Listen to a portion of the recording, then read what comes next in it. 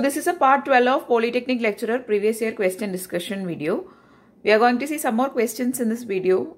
You'll be seeing the questions on board. Okay. So the first question is, a three-phase transformer has dash. It is asking regarding the number of primary and secondary windings. Okay. So the options are like this. Option A, 1 primary and 3 secondary windings. B, 3 primary and 1 secondary windings. C, 3 primary and 3 secondary windings. D, 3 primary and 6 secondary windings. So you can now see the diagram of three-phase transformer on screen, and clearly you can see that there is actually 3 sections. There is 3 primary and 3 secondary windings. Okay. So that is the number of windings for a three-phase transformer. It is having how many primary and how many secondary? 3 primary and 3 secondary windings are there. You can clearly see in the diagram that there is primary windings with capital letters, that is A1, B1, C1. Then there is small letters representing A1, B1 and C1. Okay. So there is 2 sides are there, A1, A2, B1, B2, C1, C2 likewise. Okay. Anyway, there is 3 primary and 3 secondary windings. It is given in 3 colors also, red, yellow and blue. Okay. So the correct answer for the first question is option C is the correct answer. Okay. Now moving on to the next question, which is the second question.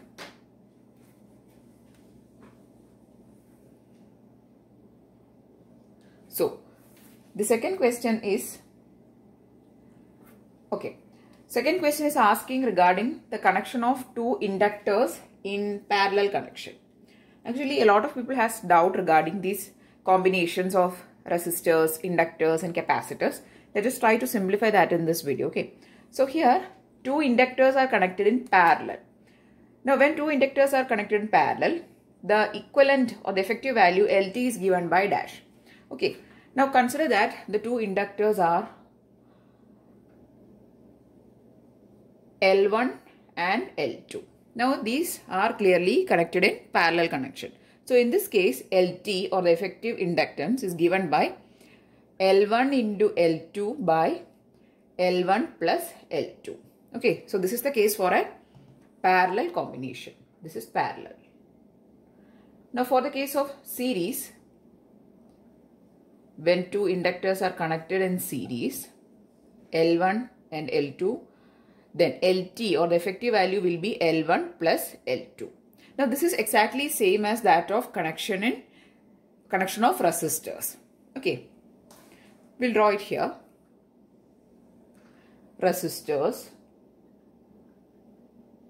When resistors are connected in parallel, we'll start with parallel itself. Okay, when they are connected in parallel, consider the resistors are R1 and R2. Okay, so R1 and R2 are the 2 resistors, right?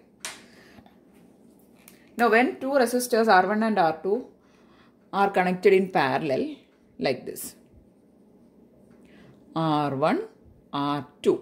Now what will be the equivalent value? RT is equal to R1, R2, that is R1 into R2 by R1 plus R2.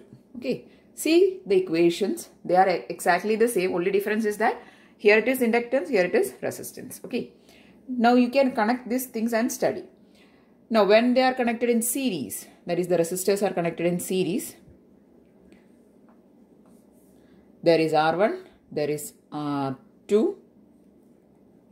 Then for this case, the equivalent RT will be equal to R1 plus R2. So the inductors and resistors are actually following almost same relations when in series and in parallel. But for the case of capacitors, this will reverse. Let us see that. For a capacitor, when the capacitors are connected in parallel, let us see the parallel case first, because we have already seen the parallel for these 2 components, right? So when capacitors are connected in parallel, let the values are C1 and C2, they are connected in parallel. For this case, CT is equal to actually C1 plus C2. Okay, it will be the reverse. Here for series it is L1 plus L2. Here also R1 plus R2. But here for parallel connection it is C1 plus C2. And when it is in series, that is when the capacitors are in series, C1 and C2, when they are in series combination, then CT is equal to C1 into C2 by C1 plus C2. So you just have to remember that the resistors and inductors follow same relation, whereas the capacitor follows a inverse relation when they are in series and parallel combination. Okay, so this is the equations for resistor, inductance and capacitors when two components are connected in series and parallel combination. Okay, so for inductance it is L1 L2 by L1 plus L2. Series combination it is L1 plus L2. Same for the case of resistors. RT for parallel case it is R1 R2 by R1 plus R2. For series case it is R1 plus R2. For the case of capacitors it is actually opposite or reverse. The cases will reverse. CT will be in parallel case C1 plus C2 and in series case it is C1 C2 by C1 plus C2. Okay. So please note this down. It will be very useful. Okay. So here the question is actually asking regarding only inductance and the correct answer, now we have already seen it. It will be option B. Option B is the correct answer. Okay. Now moving on to the next question, which is the third question.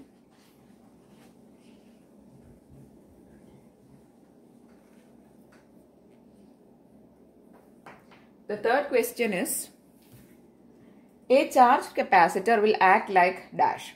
So when a capacitor is charged fully, means it will be having a constant voltage across itself, right? It will be charged to full of its value. So it will be acting as a temporary voltage source. Okay. So a charged capacitor act like a dash. That is a question. A, temporary voltage source. B, magnetic energy source. C, constant current source. D, switch. So when capacitor is charged means it is actually filled with some voltage value to a full level. But it is again a temporary voltage source. When the capacitor is discharging, the charge will get lost. Okay. So when it is charged, it will be producing an effect of a temporary voltage source. Correct answer is A. It is actually a very simple question. You just have to think. Then next question.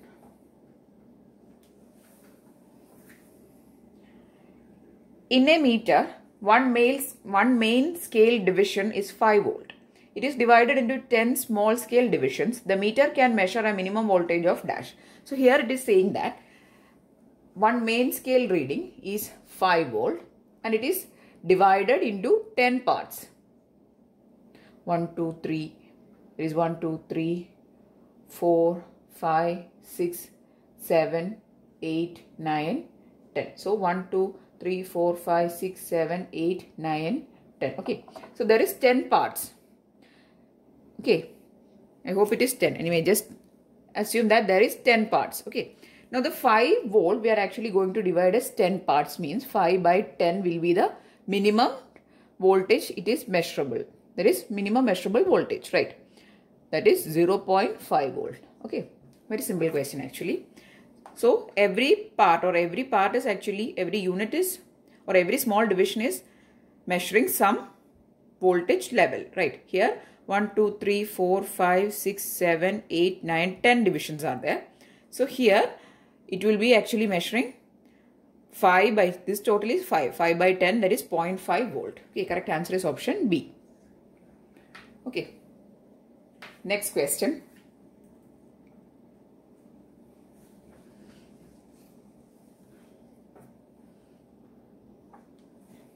The opposition offered to the movement of electrons / current flow is known as dash.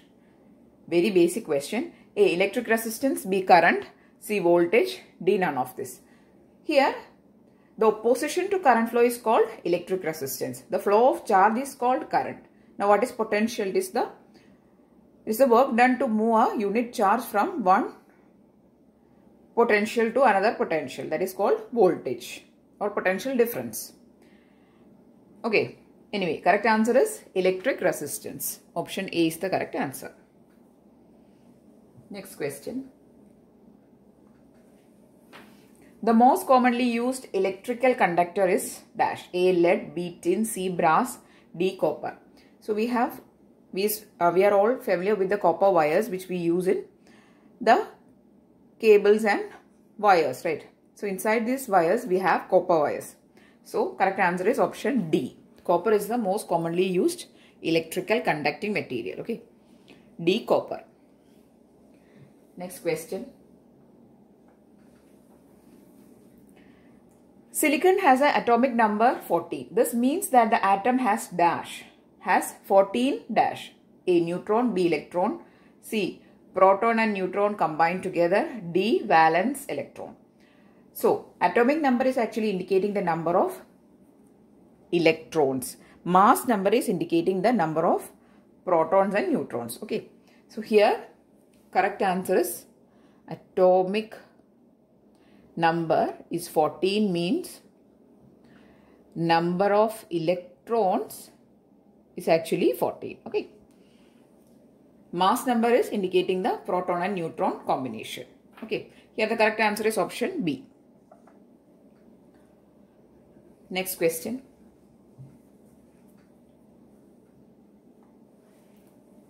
In amplifiers, transistors are used for dash. Transistors are used for amplification purpose. Okay. So in amplifiers, transistors are used for A, enlarging small electronic signals, B, switching purpose, C, reducing electronic signals, D, both purpose mentioned in 1 and 2.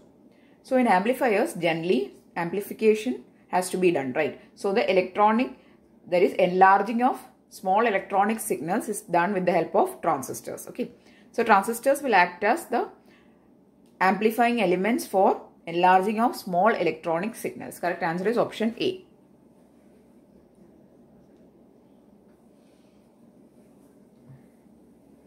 Next question. Next question is, small signal amplifiers are also known as dash. A, large power amplifier, medium power amplifier, low power amplifier, both medium and low power amplifier. So the small signal amplifiers are also called as low power amplifiers. Okay. Correct answer is C.